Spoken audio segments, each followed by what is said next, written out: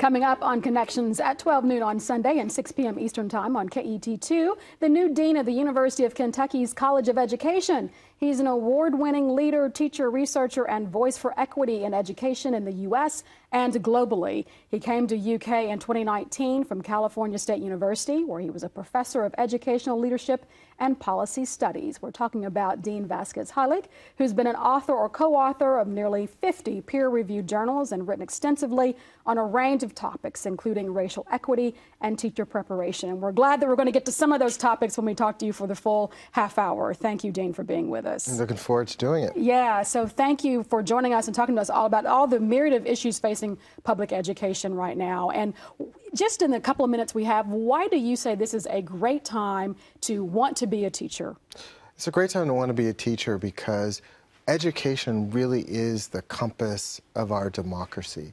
Our teachers are the first responders to the social issues in our country. And so there's an opportunity for you as an educator to leave a lasting legacy, not just for that student, but for their family and for generations after that. And there's very few professions that offer that opportunity. Yeah, and you also talk about the intersectionality of social justice and education. Can you give us the Reader's Digest version of how that comes to be? Well, I mean, social change comes forth from the work that educators do with all the different stakeholders, whether they be parents, community members, nonprofits, etc.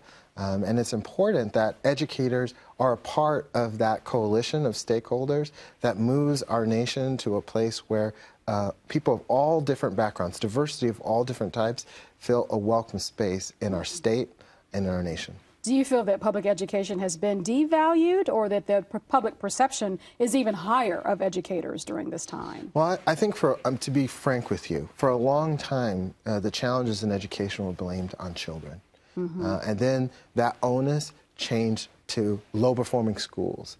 And then, in the last decade or so, we started to blame educators for those challenges. But what those challenges really represent are the instability of poverty in children's lives. And now we know we need to provide wraparound services. We need to provide high-quality education, small class sizes, and all the other things that we know from the research literature that make a difference. And educators are a center of that ecology. Yeah.